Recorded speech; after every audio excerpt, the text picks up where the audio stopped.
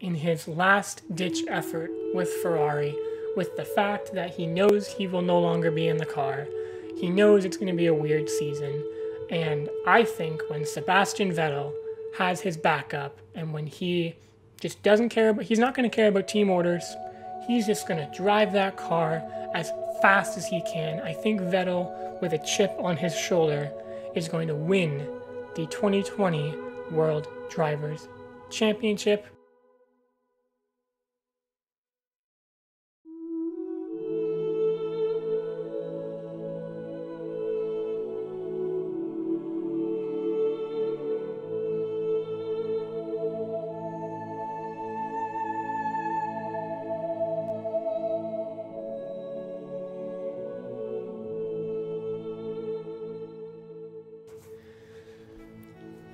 So yeah, I admit that was a pretty hot take at the beginning of the season, predicting him to win. So it's not looking too good for me right now, but I have to stick with it. It was a public opinion. I can't go back on it now. So Vettel 2020.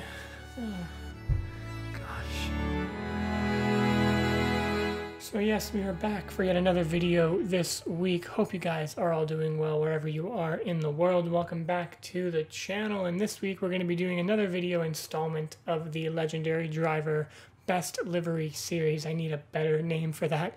But this week I'm not doing a quote, traditional legendary driver, but it's someone who's being talked about a lot recently, and it seems like could be out of the sport very soon. Mr. Sergio Checco Perez.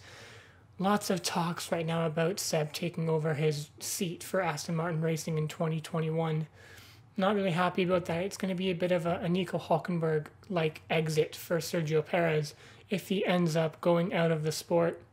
I'll be very sad. I'm sure lots of you will be very sad knowing that it's Lance Stroll keeping the seat that he could have. So if you haven't seen my two previous videos in this same format for Ayrton Senna and Michael Schumacher, I'll recommend you go give them a watch. I'll leave them linked in the card up above. But if you're unfamiliar with the format, this is how it's going to work.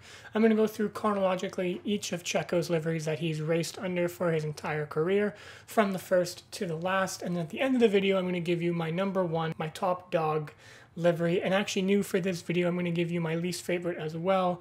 For me, it's very obvious, but you're going to have to find that out later. So let's get into it right now. So as per customary with this series, we're going to be starting out with some quick facts on our guy, Sergio Perez.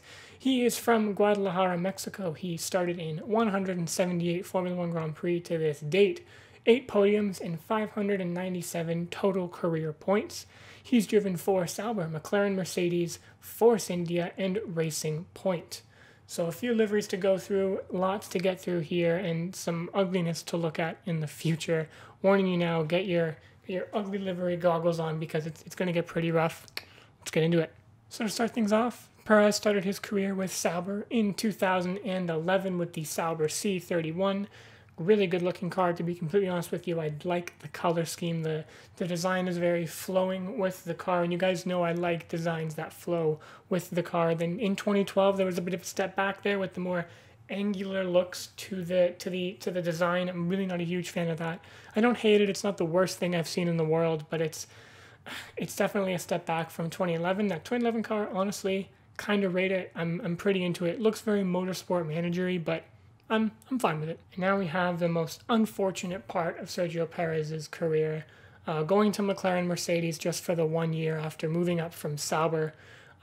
He was just too young. He wasn't able to perform as consistently as he was today. So he wasn't able to stay with Sauber for past that 1 year in 2013. But the MP428 is a beautiful car. I think we all miss the Vodachrome liveries of the past. They are so good looking, so sleek, and they look like spaceships, like Formula One cars are meant to look like. They just look so good. And honestly, I found that back in the day of the very elongated cars with the tall rear wings, McLaren had the best looking cars of the bunch. They really know how to make a good looking livery. And yeah, it is a great looking car. Perez, be thankful you got to drive a Vodachrome because they are magnifico. So now we are at a stage in Perez's career where things get a bit dicey, both in terms of the way that the liveries look, but also in the naming of the team he has driven for. Yes, he has driven for one team since 2014. 6 years, one team. But the problem is that one team has had multiple different names. Just going through the list, it started out as Sahara Force India F1 team, then moved on to Racing Point Force India F1 team, then Sport Pesa Racing Point F1 team, now BWT Racing Point F1 team, and if he stays next year and Vettel doesn't take his seat, it will then be Aston Martin Racing. I think you're out of breath. I'm out of breath. Lots of names for the same team. We're going to go through all of them because the liveries change like nothing has ever changed in its life before. So let's buckle down, get into this one. So now that we all understand somehow how the naming scheme of this team works, we can look at some liveries. Why don't we? So 2014, the Sahara Force India VJM07 is a fine car. I will say, for all of the Sahara rendition of the Force India liveries, I'm not a huge fan of the color green in general. I'm just not a green guy.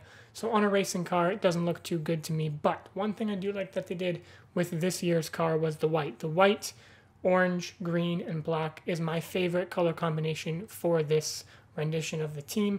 Looks really good, actually. I love the white. I think, in my opinion, it's the best looking livery of these few. And now this is when they start to go a bit downhill. We're starting good. We're starting, decent. But it's going to go downhill. Let's go to 2015. So in 2015, Sahara Force India changed it up with the VJM08, bringing in gray instead of white. Not even a gray, like a very dark silver almost. I am not a fan of these liveries. Honestly, these were some of my least favorite liveries back in this era of F1.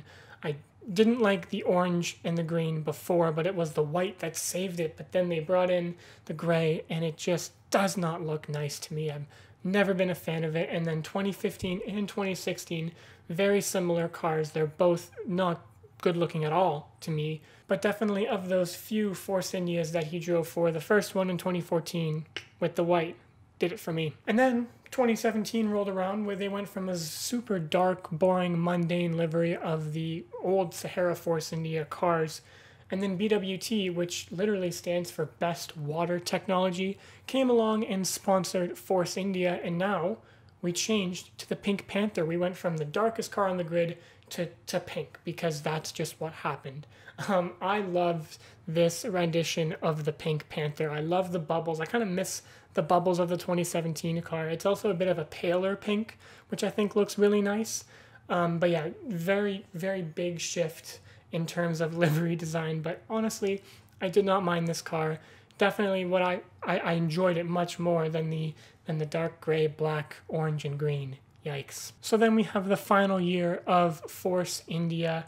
Really doesn't look like anything what the original Force Indias look like now. It is completely decked out in the pink. In 2018, we had the VJM11 looking super pink, much more of a neon full pastel-y pink in the 2018 car.